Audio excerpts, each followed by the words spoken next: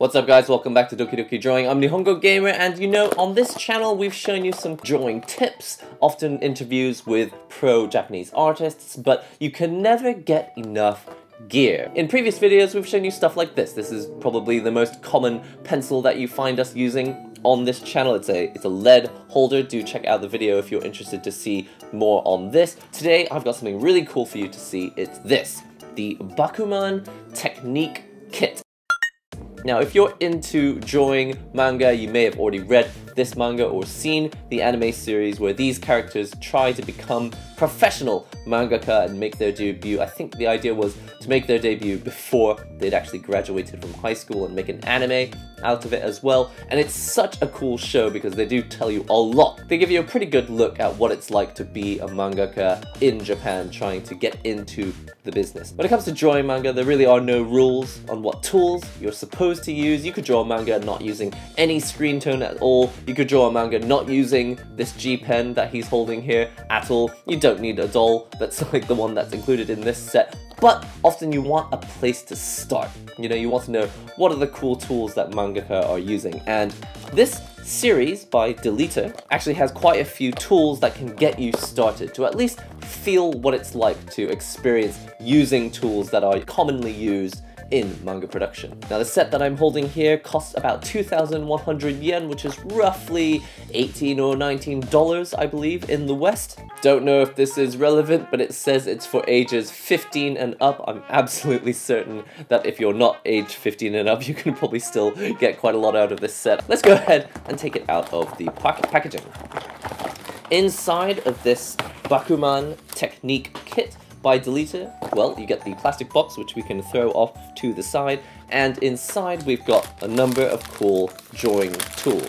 First one is a design doll. I've never actually had one of these before, and you will be limited on the number of poses you can actually do with this, but it could give you a pretty good idea if you've got no reference photos at hand, or you don't have one of those 3D posing software things like in Clip Studio Paint where you can use that to decide poses. This could give you a vague idea, you know, if you hold the doll at this angle, how much of the legs do you see, or, you know, a very basic pose. The screen tones themselves, I actually want to have a look at this first because I really do think this is probably the main point of this set. Let's go ahead and open it out of the plastic packaging. I don't actually know how many sheets of this screen tone you get in here. And the truth is, even though I've been working on manga-related things for so long, drawing-related things for so long, this is literally the first time I have ever held actual screen tone. It has never occurred to me to actually go out to the shops and buy them. Probably because there are so many hundreds of screen tones, so you don't really know which one to buy or which one would be useful. And even if you bought it, you don't really know how you would actually apply it. So this is a really useful set, especially for me, because like I've been surrounded by manga for so long and never actually got around to actually applying any screen tone. You can see that in this first set of SE special effects tones, you've got a large number of cool things that you can use to put in the background. Maybe you want to show a character having a sudden shock, you can often put their emotion right there in the background with this lightning bolts of, who knows, these are kind of like the synapses of the brain connecting as the neurons fire. Something a little more simple when you just need a little bit of variety. Some ink splodges, maybe you could even pretend that these are blood stains if you cut them at exactly the right shape. Some very simple, not completely white, but not completely black. This is a light grey, very, very subtle texture that you could put in the background. And this is quite a simple dot tone. Let's have a look inside here. I don't believe these are tones. These look like drawing cards. Let's have a look at the inside, what they actually are. Maybe there's some sort of example sheets to show you what you could do with the tone. Oh, yeah, it looks like these are kind of examples of how tone might be used. You've got like a character just doing something cool in front of some simple dot tone instead of a boring white background, or, you know, plain. If you want to apply the tone yourself, you can try different kinds of tone and see how that affects the mood of the picture. You've got the blank one as well. You've got a character. I believe this is one of the characters that they actually draw in the manga, so it's a combination of the splodge tones in the background, but also I guess using the black marker pen, you could also just draw some extra stuff onto the front of it, or you can color in these effect lines as you like. There's a blank version as well, so you can experiment with that, and I guess that's the whole point. You've got the tone applied version and the completely blank no tone applied version, so you can really experiment and see how the mood changes if you put a different tone there in the background. And I guess if you really want to, you could, after you've finished your tone application, you can actually put someone's postcode and address, and you can send them a postcard of your hard work. I don't know why you would do that. We've also got pens, and so anything that you can't do with tone, you'll want to fill in the blanks with these pens. So of course, if you've actually seen Bakuman before, you'll know that the character is often using tools like this. This is a G pen, which is a nib pen. You dip it in the ink and it kind of spreads out onto the page. But you don't have to do everything with those manga pens. You can obviously do quite a lot with marker pens or just using a paintbrush. Once you've photocopied the artwork for sending to the publisher, it really doesn't matter what pen you drew with, and often a lot of the times people won't even know what pen you drew with unless you've gone for a very specific style that shows off the characteristic look of ink that was drawn with a G pen or something. If you can get away with doing all of the line variation with just a marker pen, and if that's easier for you, you could just draw completely with this. I think the reason they've included these pens, however, is more so that you can do stuff like filling in the areas that aren't in the screen tone. So particularly in an image like this, you can see that the screen tone that they've included over here, it looks like they've used this screen tone. You can cut it out so it fits right behind the character like this, but then all of these black areas here, I guess these are sort of feathers or wings or effects. I'm not really sure what these lines are supposed to be. You can fill those areas in with these marker pens. Now the two pens you actually get in the set seem to be labeled the same. They are Neo Pico Line 3, but they have slightly different model names. So let's just see if the tips are actually a little bit different. This one's got a nice thin tip like so.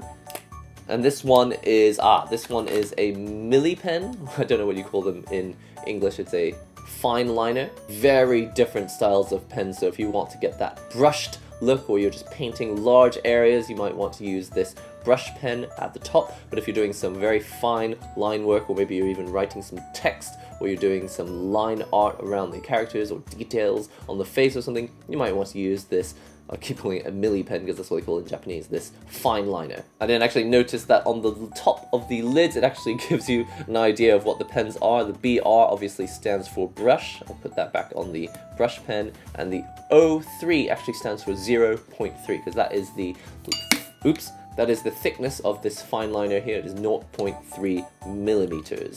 There is one more piece of this kit that is included, and it looks like a tone application stick. Even if you don't have a tool like this, I think if you have something like a ruler in your house, you can probably do something that's very, very similar, but there will be benefits to having these ridges here so that you can apply some nice flat tone. Like even if you're pushing down at an angle, the surface that is actually pushing down on the tone will be nice and flat as it pushes down on the tone and applies it nice and smoothly to the page. So I'm already very impressed with the number of things that are included in this set, but you also get an instruction manual so you can actually learn how to use the tools that are included in here. First, there's some advertising for the other sets that you can buy. You got one of these windy rulers and a G pen holder. This is the set that we've actually purchased today. It's got the fine liner, the brush pen, the screen tone applicator, the example cards, and the screen tones. And then there is a third set as well, which is a color kit. So if you're interested in drawing like the front page of your manga, or if you're drawing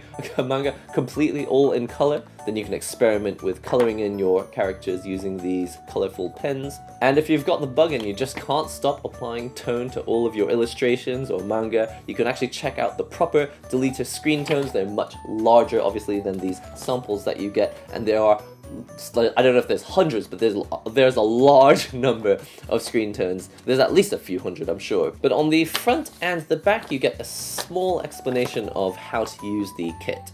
Now I have to admit, I have never done screen tones myself, so I actually have no idea what is actually involved in applying screen tones, but it says basically you're going to cut the screen tone to the right shape that you require, remove the areas that you're not using, and then you're going to push it down with the screen tone applicator.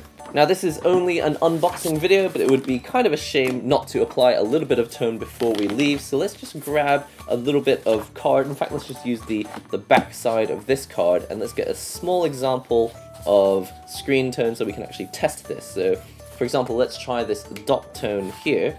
Unfortunately, the kit does not include a knife as well, so you'll have to get a box cutter, or I'm just going to use a standard pocket knife for this. And let's cut a small piece of this tone like so. So let's say that this was all the tone that we're going to use. Alright, this is actually really super exciting for me because I've never handled screen tone before. I was not actually aware that you could just peel the backing off and just use it like a sticker. I thought maybe you had to put some glue down or something. I'm not really sure what I thought. Basically, you can actually peel it off like a sticker, and so the back is transparent and shouldn't show up when you do a scan later on. And if I put it on the page where I want it to be, like right here, then you can push it down like this, and if you want to apply it nice and smoothly, you can use the applicator as well and make sure it's right there down on the page. And when you scan that into your computer, you shouldn't see the transparent areas. You should only see the dots and the white paper. Oh, and actually I completely forgot to look at the pose doll. I'll just take him out of the box so they can have a look, but we can also, again, have a closer look at the pose doll. You can already see, like, you can move the arms in ways that the human arm can't actually move, but you can also not quite get angles that would be quite easy for a human to do. It's like, this is kind of the limit here. Anyway, we'll experiment with this pose doll in a separate video. But essentially that is all for the set. The example cards, screen tones, 2 different kinds of pen, a brush pen and a fine liner. You've got the screen tone applicator, you've got a pose doll, and you've also got an instruction manual just in case you've never used this sort of thing before. All for the kind of quite reasonable price of just under $20. So be sure to stay tuned for future videos where we can have a closer look at the tools that are included in this set and actually experiment more with them. Remember to subscribe to Doki Doki Drawing, leave a comment if there's anything you want to see specifically about this set, and I'll see you all next time.